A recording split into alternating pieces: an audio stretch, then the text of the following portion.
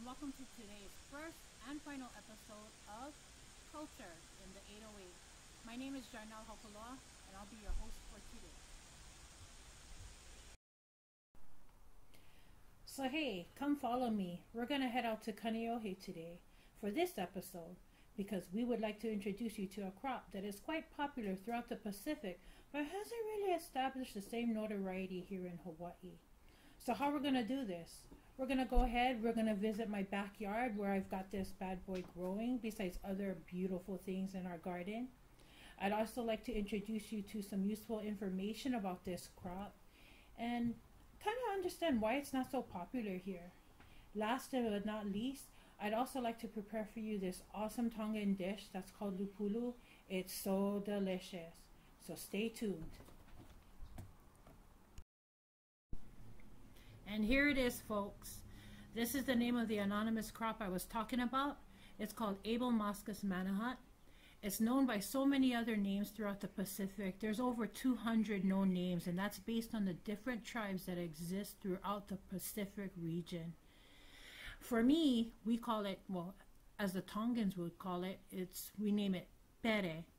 And here in Hawaii, it's normally called the Edible Hibiscus. It's also been known as the sunrise hibiscus.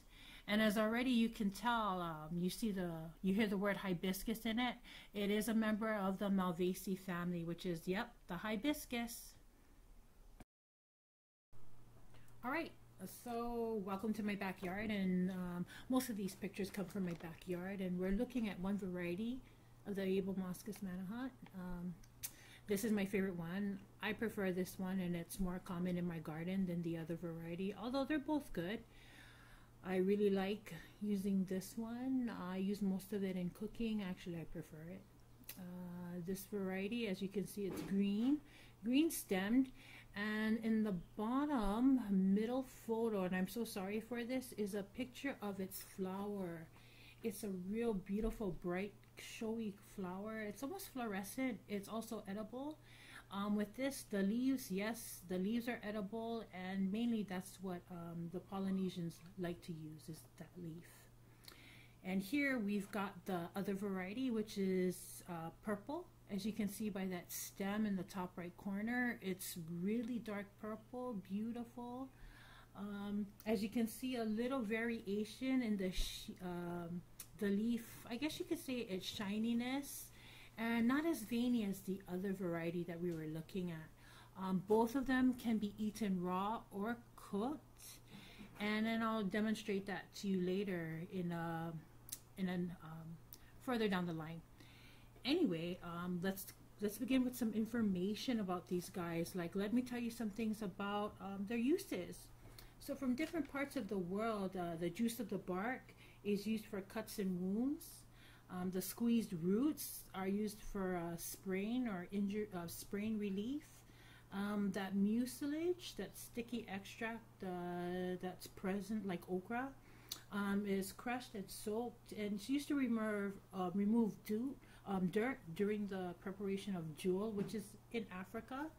The fibers from the stem can be used to make ropes and slings.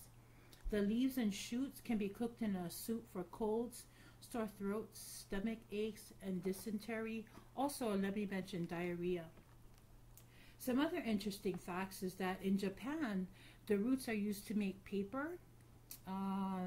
In temperate Europe, these are actually considered ornamental shrubberies that people love to grow. And some other things, in Polynesia, the leaves or from the tree itself, they're used to reduce abortion. I know it sounds a little trippy.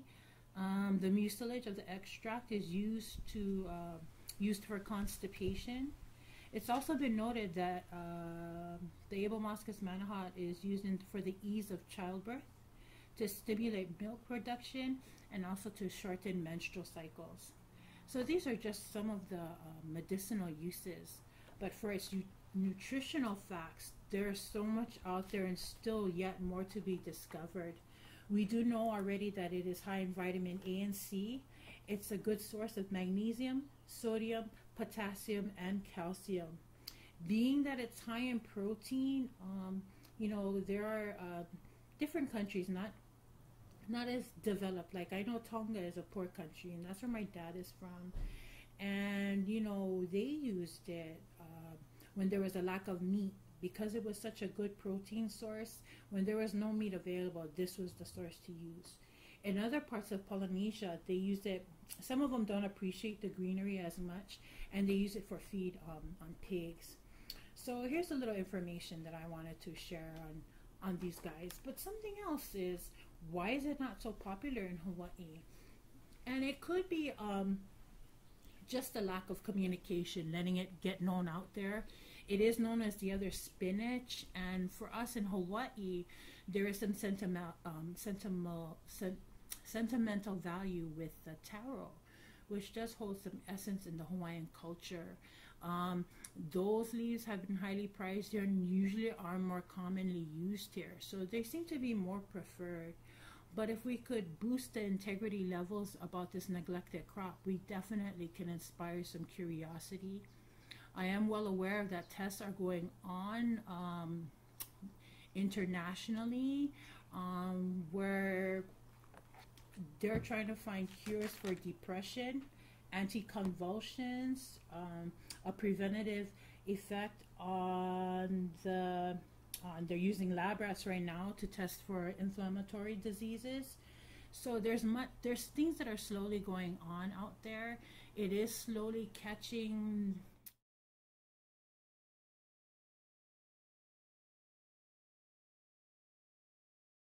We feel lucky to be at the forefront of this.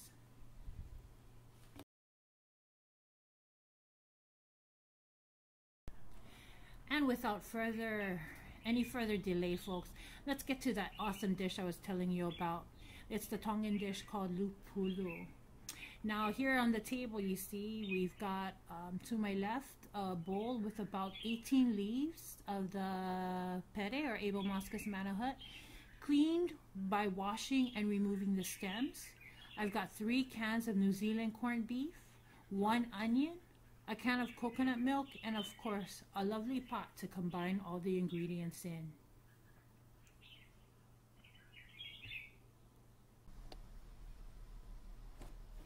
Okay, so in the pot that I have heated up on roughly medium heat, I'm gonna add the 3 cans of the New Zealand corned beef. And yes, please use New Zealand corned beef, not Libby's. It really makes a difference, and I prefer using that. It tastes better. And over here you can see I've already added up that onion. I've rough chopped it, and I've also added it in after the 5 minutes of cooking the corned beef.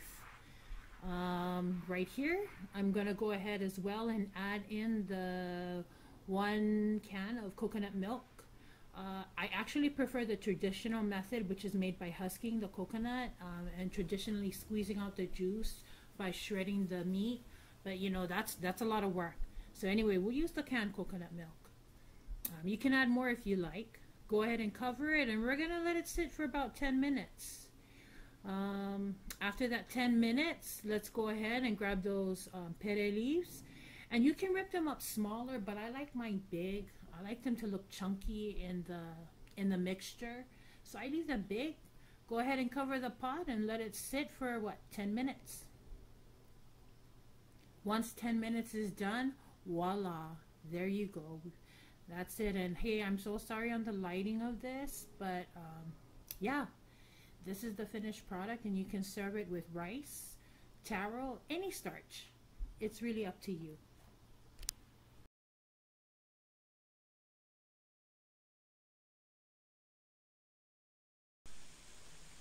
And this officially concludes this episode of Culture in the 808.